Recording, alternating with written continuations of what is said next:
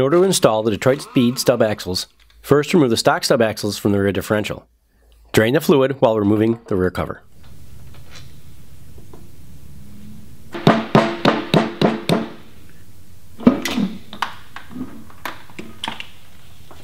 Remove the cross shaft bolt pin from the carrier and push the cross shaft out of the carrier.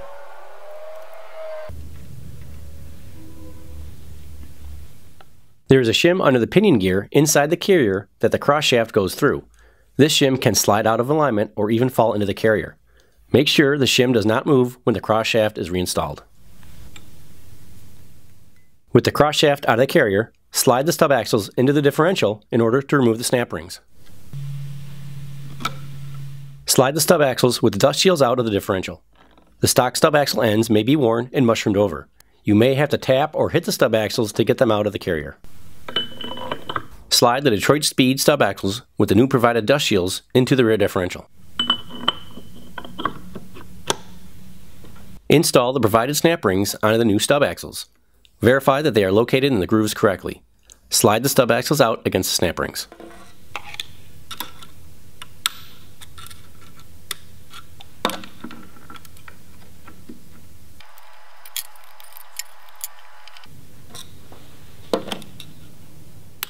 Reinstall the cross shaft and verify the alignment shim is in the correct location.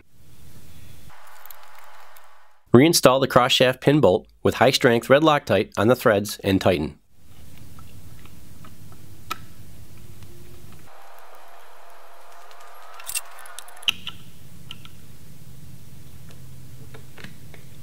Reinstall the rear cover onto the differential using ultra gray RTV silicone and torque the cover bolts to 20 foot-pounds. Fill the differential with gear oil.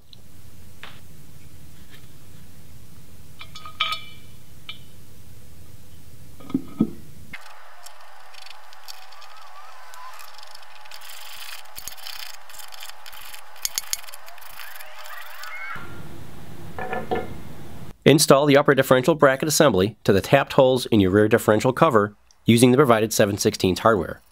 Use medium strength blue Loctite on the threads and tighten.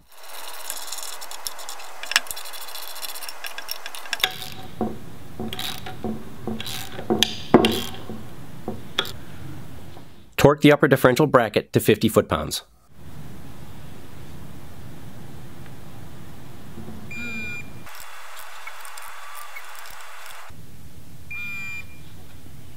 Disassemble the IRS upper and lower cradle assemblies from each other by removing the 7/16 hardware. Place the IRS lower cradle assembly next to the rear differential. Install the lower differential bracket assembly to the lower cradle using the provided 1/2-inch hardware through the bushing mounts. Use anti-seize on the threads of the bolts. The bracket must be installed with the pinion offset to the passenger side of the bracket center line. Leave the hardware loose for now.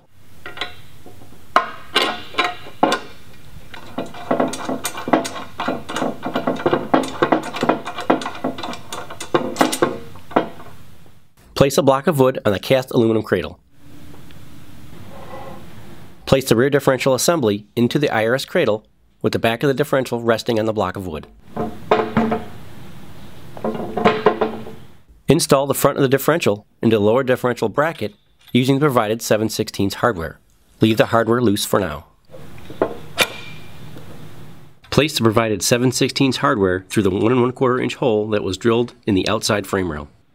Install the IRS upper cradle assembly to the frame rails. Install the provided 1/2-inch flange head bolts with medium strength blue Loctite on the threads into the nut plates from the bottom side of the frame rails. Make sure the 7/16 bolts that were installed in the previous step pass through the slot on the upper cradle tab that goes against the inside frame rail.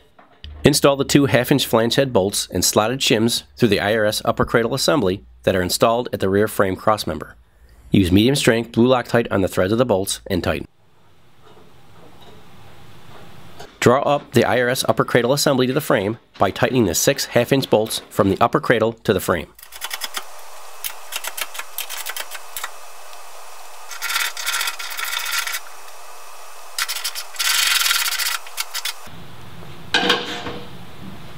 Torque all 6 1/2-inch bolts to 70 foot-pounds.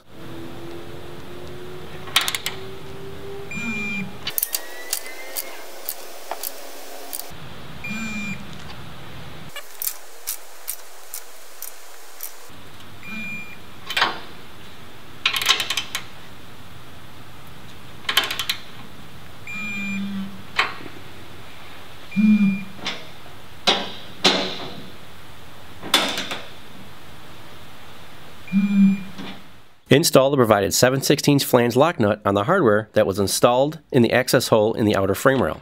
The flange lock nut should tighten against the slotted tab on the IRS cradle crossmember against the inside frame rail.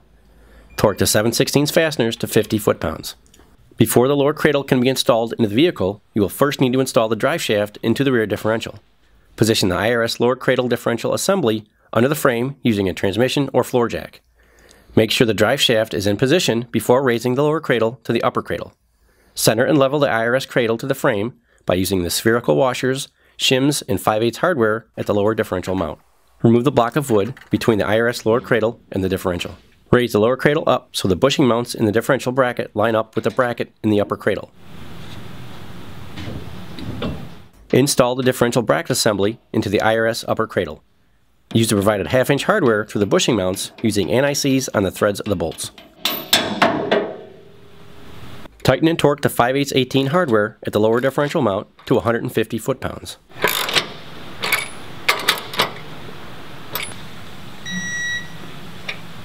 Reassemble the IRS lower and upper cradle together using the 7/16 flange head fasteners using anti-seize on the threads of the bolts.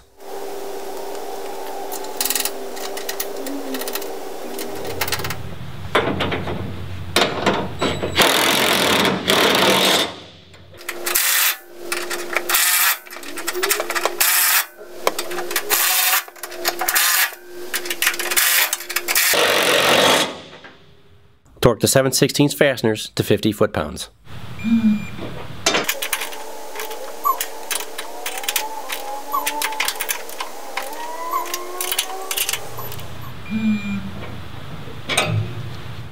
Remove the transmission or floor jack. Torque the 1/2-inch fasteners in the upper differential bracket assembly to the upper cradle to 70 foot-pounds.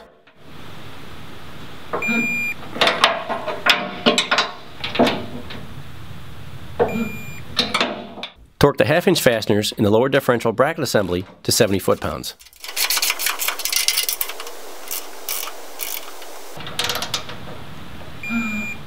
Torque the 7/16 fasteners in the differential housing to the mounting bracket to 50 foot-pounds.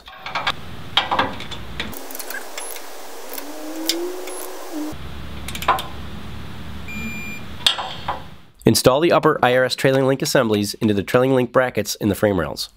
The upper links will be installed into the middle hole in the brackets using the provided M14 flanged head bolts and flange lock nuts. Use anti-seize on the threads of the bolts.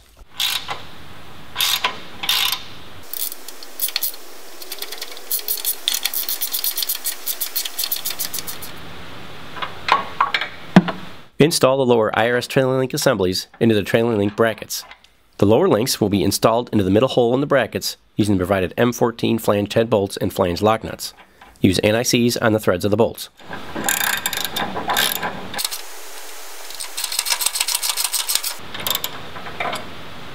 Torque the M14 hardware in the upper and lower trailing link assemblies to 120 foot-pounds.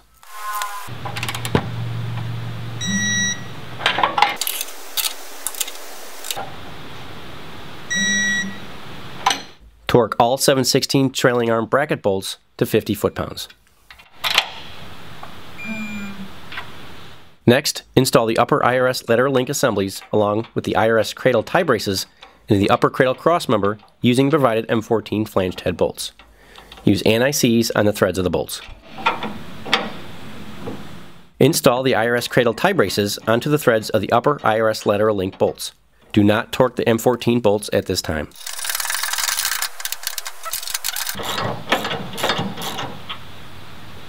Install the lower IRS ladder link assemblies into the lower cradle assembly using the provided M14 fasteners. Use anti-seize on the threads of the bolts. Swing the IRS cradle tie braces in position so the bolts go through the lower section of the tie braces. Torque the upper and lower lateral link M14 fasteners to 120 foot-pounds. Install the IRS toe link assemblies into the lower cradle assembly using the provided M14 flanged head bolts and flange lock nuts. Use anti-seize on the threads of the bolts. Torque the M14 fasteners to 120 foot-pounds.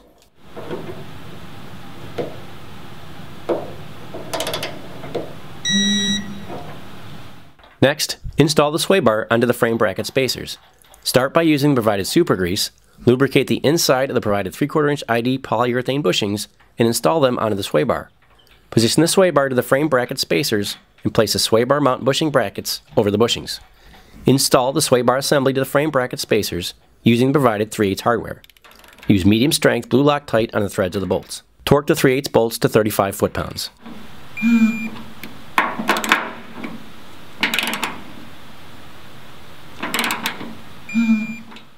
Center the sway bar from side to side in the frame.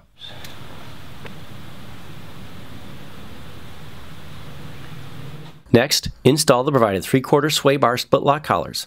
Loosen both Allen screws in the lock collars. Apply medium strength blue Loctite on the threads and position the clamps onto the sway bar up against the bushings. Be sure that the clamps are installed so the groove on the two clamps match on either side. Torque the Allen screws to 12 foot-pounds.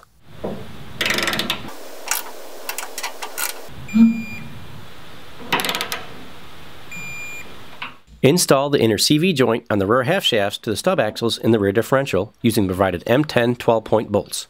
Use high-strength red Loctite on the threads of the bolts. Torque the M10 bolts to 57 foot-pounds. Position the rear upright assemblies in place and install the outer CV joint into the rear hubs.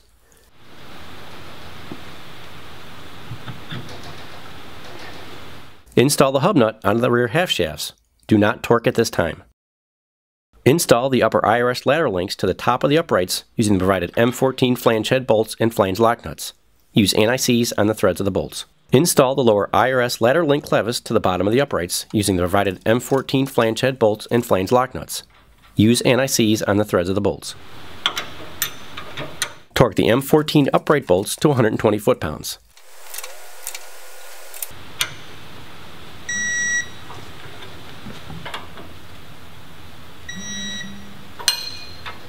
Install the lower IRS trailing arm links to the inside of the uprights first, followed by the upper trailing arm links using the provided M14 flange head bolts. Use medium strength blue Loctite on the threads and tighten. Install the IRS toe link assemblies to the back of the uprights using the provided M14 flange head bolts. Use medium strength blue Loctite on the threads. Torque all M14 upright bolts to 120 foot-pounds.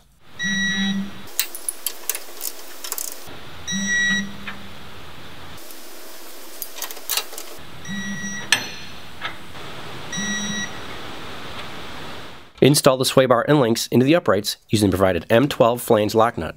Install the sway bar end link assemblies onto the sway bar using the provided M12 flange lock nut. The body of the end link should be on the outboard side of the sway bar. Hold the end link with a wrench and torque the flange nuts to 45 foot-pounds.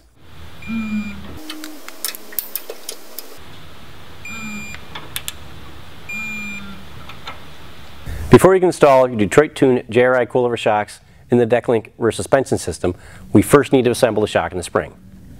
So when you take your shocks out of the JRI box, this is the double adjustable remote canister shock. You need to drop the spring perch down, remove this snap ring, and you can remove the spring perch. And the kit includes a Torrington bearing set that you'll want to use extreme high pressure lube on. Just slide over the top of the shock. This will help us with adjusting the ride height later on. That'll be followed by the coilover spring. Put your spring perch back on. Put the snap ring back on the groove so it snaps in place. And just raise that spanner nut up a little bit so you have some preload on the spring. And now we're ready to install it in your Corvette. Position the body side of the shock up into the crossmember. Install the provided 3/4 by 7/8 upper shock spacer onto the provided 1/2-inch hex head bolt. Apply medium strength blue Loctite to the threads. Install the bolt and spacer through the front of the crossmember mounting hole, through the monoball of the shock, and into the crossmember. Do not torque at this time. Install the provided tapered spacers onto both sides of the monoball on the shaft side of the shock. Install the provided 1/2-inch fastener through the upright and shock.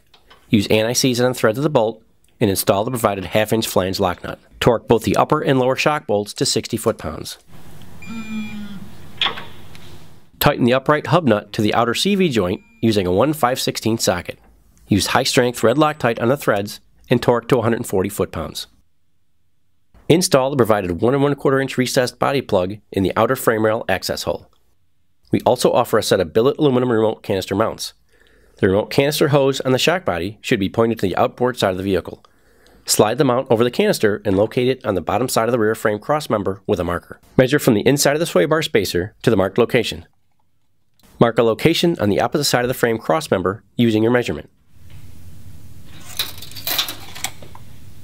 Drill a 5/32 hole at your marked location.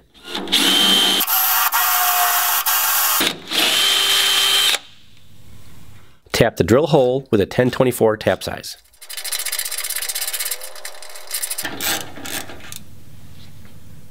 Mount the canister to the crossmember using the provided 1024 button head screw in the tapped hole and tighten.